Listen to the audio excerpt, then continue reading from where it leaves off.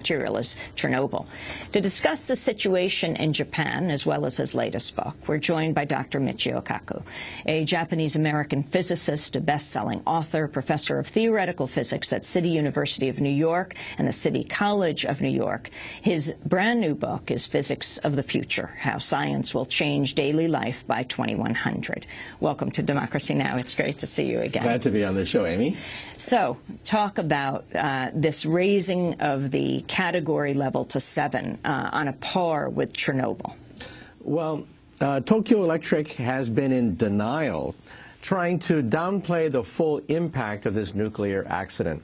However, there's a formula, a mathematical formula by which you can determine what level this accident is. This accident has already released something on the order of 50,000 trillion becquerels of radiation. You do the math. That puts it right smack in the middle of a level 7 nuclear accident.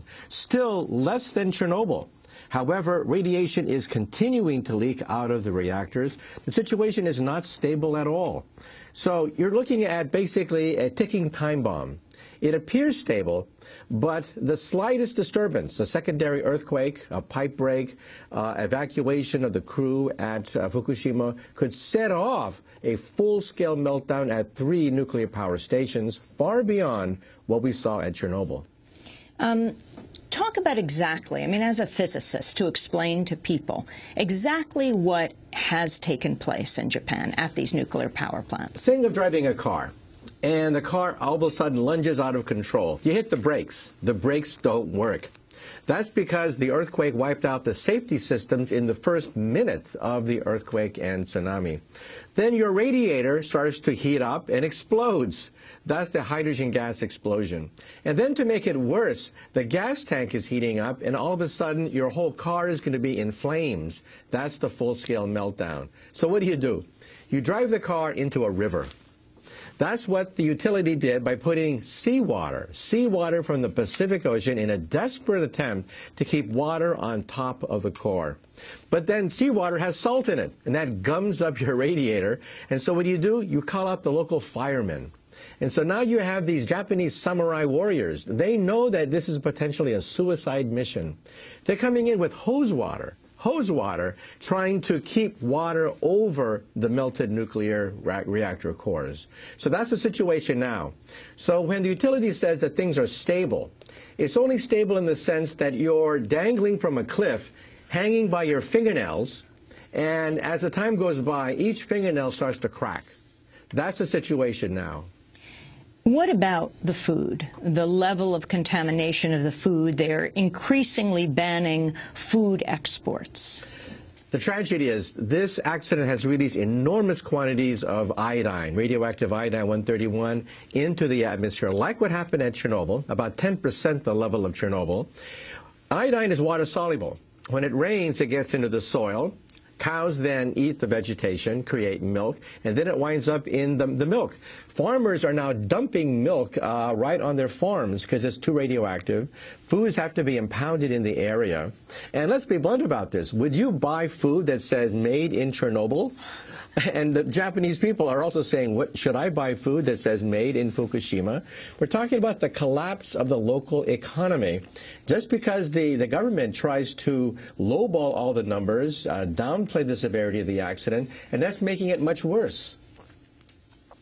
What do you think has to be done now? I mean, one of the biggest problems is secrecy, both with the Tokyo company that runs the plants and also the government, the constant downplaying from the beginning. And yet there are so many people who have been evacuated who are demanding compensation. There was just a major protest at TEPCO with the people in the area who've been evacuated, no jobs, no money, saying we demand compensation. Well, TEPCO is like the little Dutch boy. All of a sudden we have cracks in the dike. You put a finger here, you put a finger there, and all of a sudden new leaks start to occur, and they're overwhelmed. I suggest that they be removed from leadership entirely and be put as consultants.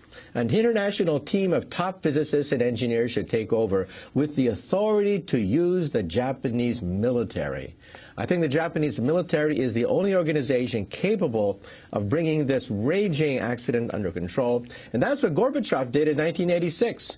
He saw this flaming nuclear power station in Chernobyl. He called out the Red Air Force. He called out helicopters, tanks, armored personnel carriers, and buried the Chernobyl reactor in 5,000 tons of cement, sand, and boric acid. That's, of course, a last-ditch effort, but I think the Japanese military should be called out. To do? Because of the fact that the radiation levels are so great, workers can only go in for perhaps 10 minutes, 15 minutes at a time, and they get their year's dose of radiation. You're there for 1 hour, and you have radiation sickness. You vomit, your white corpuscle count goes down, your hair falls out. You're there for a day, and you get a lethal amount of radiation. At Chernobyl, there were 600,000 people mobilized, each one going in for just a few minutes, dumping sand, concrete, boric acid onto the reactor site. Each one got a medal. That's what it took to bring one raging nuclear accident under control. And I think the utility here is simply outclassed and overwhelmed. And yet these workers are in for much longer periods of time. That's right. And we don't even know how much radiation levels they're getting because many areas around the site have no monitors. So we don't even know how much radiation many of these workers are getting. And that's why I'm saying if you have access to the military, you can have the option of sandbagging the reactor, encasing it in concrete, or at least have a reserve of troops that can go in for brief periods of time and bring this monster under control. What about the evacuation zone? Is it big enough? It's pathetic. The United States government has already stated 50 miles for evacuating U.S. personnel. The French government has stated that all French people should consider leaving the entire islands. And here we are with the government talking about 6 miles, 10 miles, 12 miles. And the people there are wondering, what's going on with the government? I mean, why aren't they telling us the truth? Radiation levels are now rising 25 miles from the site, far beyond the evacuation zone. And remember that we could see an increase in leukemia. We could see an increase in thyroid cancers. That's the inevitable consequence of releasing enormous quantities of iodine into the environment. What has to happen to the plant ultimately? Well, in the best case scenario, this is the scenario devised by the utility itself, they hope to bring it under control by the end of this year. By the end of this year, they hope to have the pumps working and the reaction is finally stabilized by the end of this year. Oddly, it's sounding a little bit like BP when they were trying to plug up the hole.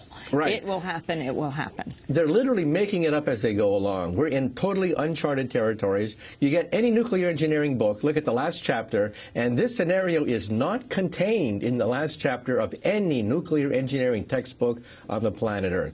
So they're making it up as they go along. And we are the guinea pigs for this science experiment that's taking place.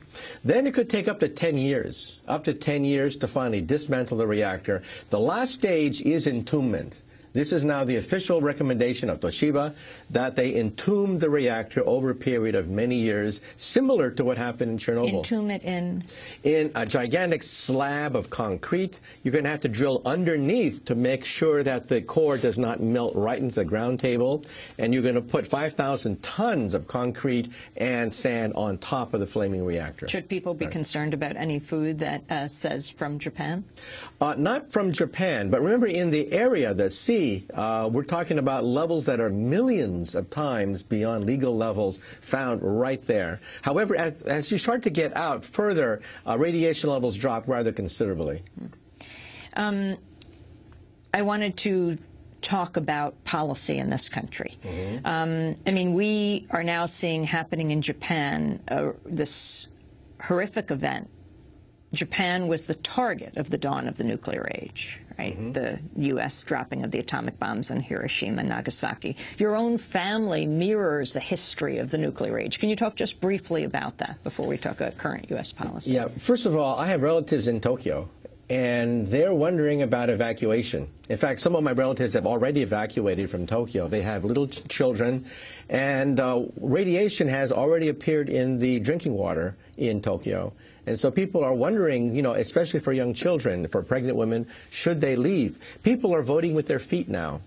A lot of people are voluntarily evacuating from Tokyo because they simply don't believe the statements of the utility, which have consistently lowballed all the estimates of radiation damage. And though in the past, in terms of your own family's history, your parents being interned in the Japanese-American internment camps. That's right. In California, my parents were interned in the relocation camps from 1942 to 1946. 4 years where they were put essentially behind barbed wire and machine guns under the supervision of the United States military. And yet you became a nuclear physicist, interestingly enough, and you worked with the people who made the atomic bombs that were dropped on Japan. Yeah, in fact, my high school advisor was Edward Teller, the father of the hydrogen bomb. And he arranged for me to get a scholarship to Harvard, in fact, and that began my career as a nuclear scientist. Now, Edward Teller, of course, wanted me to work on the Star Wars program. He put a lot of pressure and said, look, we'll give you fellowships, scholarships, go to Los Alamos National Laboratory, Livermore National Laboratory, design hydrogen bombs. But I said no. I said I cannot see my expertise being used to advance the cause of war. And you've been very outspoken when it comes to nuclear power in the United States. This, of course, has raised major issues about nuclear power plants around the world. Many countries saying they're not moving forward. President Obama is taking the opposite position.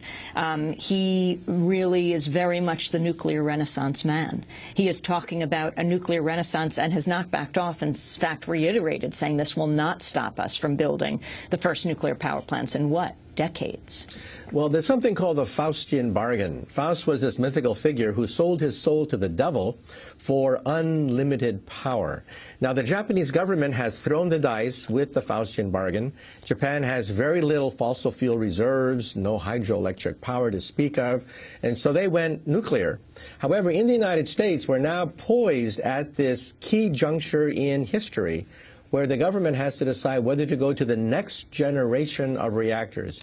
These are the so-called gas-cooled pebble bed reactors, which are safer than the current design, but they still melt down. The proponents of this new renaissance say that you can go out to dinner and basically have a leisurely conversation even as your reactor melts down. But it still melts. That's the bottom line. And so what do you think should happen? Do you think nuclear power plants should be built in this country? I think there should be a national debate, a national debate about a potential moratorium. The American people have not been given the full truth because, for example, right north of New York City, roughly 30 miles north of where we are right now, we have the Indian Point nuclear power plant, and the Nuclear Regulatory Commission has now admitted that of all the reactors prone to earthquakes, the one right next to New York City is #1 on that list. And the government itself, back in 1980, estimated that property damage would be on the order of about $200 billion in case of an accident in 1980 dollars at the Indian Point nuclear power station. No private corporation could even build a nuclear power plant. You have to have the taxpayers footing the bill. You have to have what is called the Price-Anderson Act, having the United States government guarantee the insurance.